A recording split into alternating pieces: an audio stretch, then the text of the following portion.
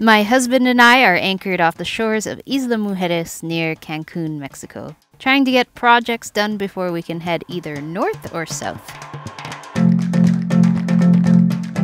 One mission that I could undertake while Robbie was gone was to stencil graffiti our boat just like Banksy does. I used reference photos of oceanic white-tip sharks earlier and then transferred the design from my notebook onto cardboard. The bigger the cardboard pieces, the better.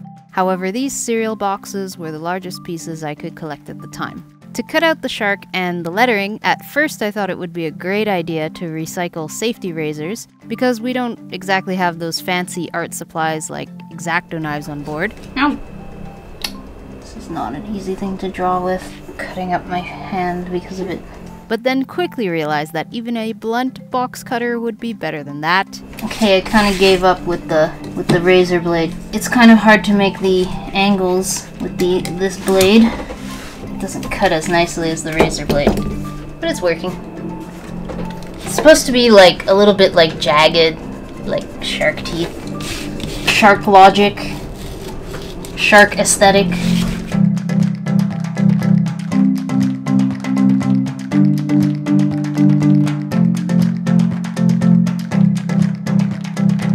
We don't respect the cabin sole here aboard SV and Esperado because the floor is already a mess.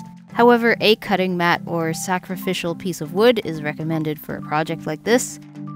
As always, I cut away from my own hands and body. Also, I cut lightly and cut multiple times over instead of trying to cut hard and deep, which could result in slipping and cutting myself badly.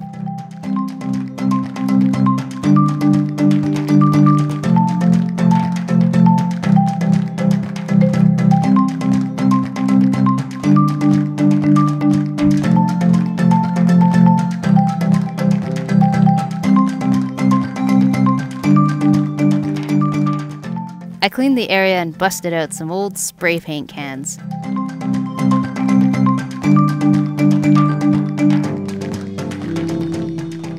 I wanted at least 3 layers of paint and had to wait a minute or 2 in between each layer to stop the paint from dripping down.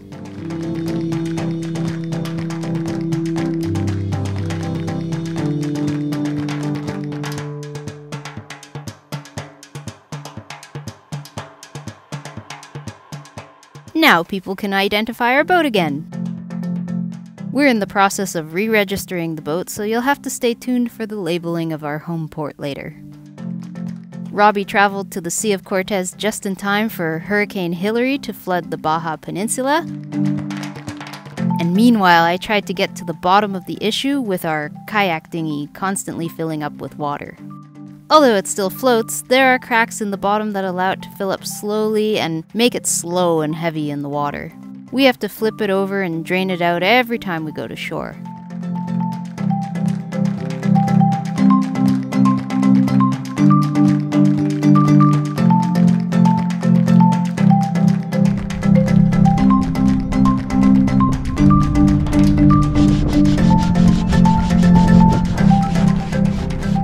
These cracks are almost invisible, but they are definitely there.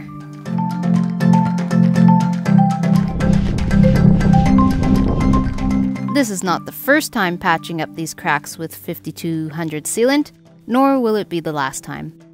Actually, the truth is, this may be the last time I do it because these repairs never last and the water doesn't stay out for more than several days. Several days later, the heavy rains arrived. This was the beginning of what would eventually become Hurricane Idalia.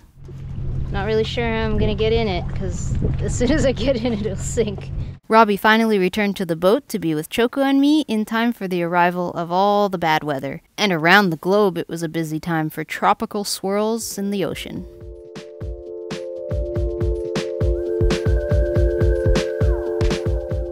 We debated whether or not we would enter into the more protected lagoon as cycloidal clouds gathered in around us.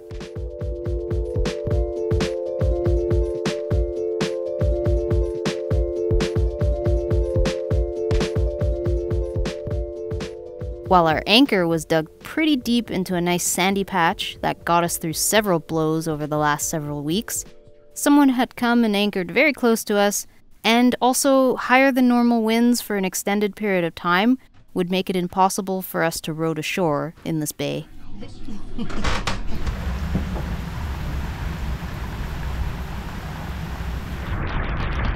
So the next morning, with a struggle, Robbie pulled up the extremely well-set anchor that lay on the bottom almost directly under our neighbor's boat.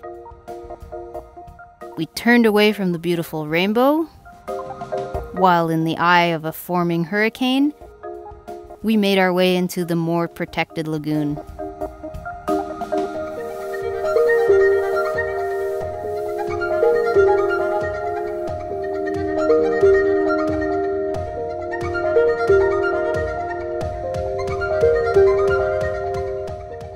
We circled the area several times, like our doggo does before choosing a spot to lay down comfortably. Just making a circle to see if we have enough water, and I think we do.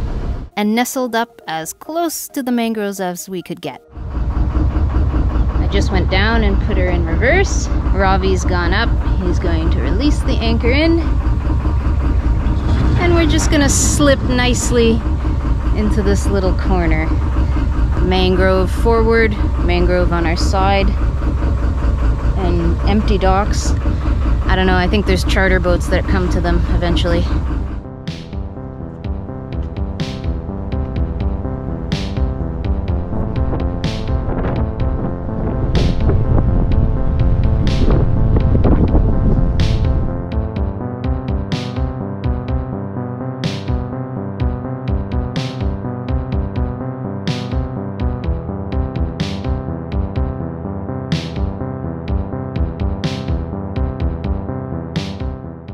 This was just about as bad as the weather got, as the soon-to-be Idalia hung over our heads until she eventually took off towards Cuba and Florida.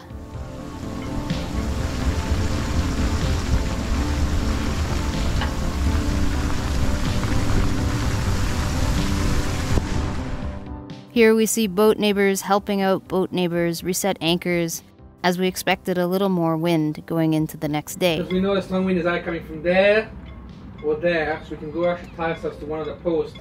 But I worry if at that door I'm still some boats going to pass. Press the button, the hatch is closed. Press the button, it can open. Press the button,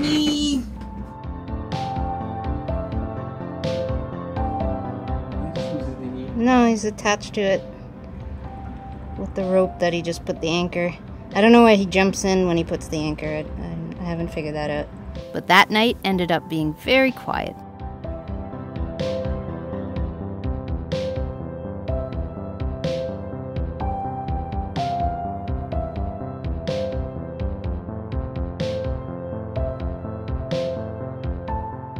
Until the next day, we returned to the outer anchorage, the same day that Idalia was hitting the Florida coastline.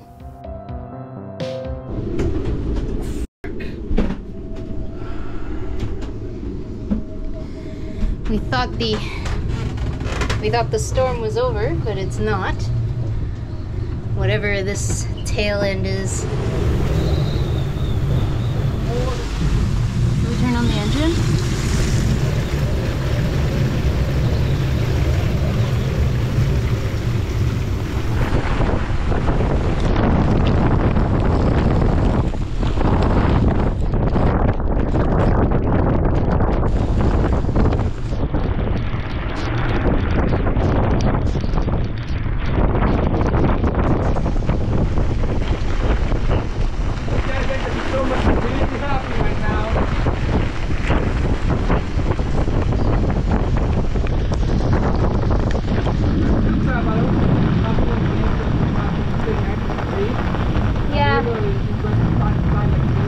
Yeah. I'm watching Ventus though.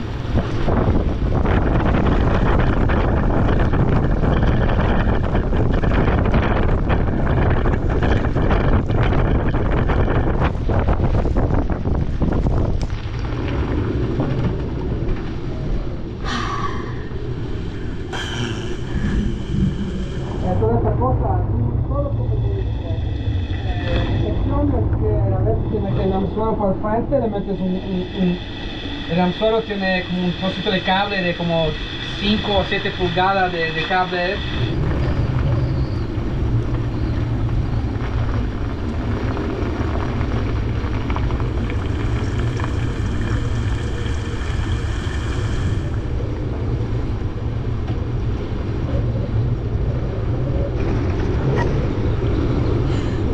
anchored a little close to Ventus.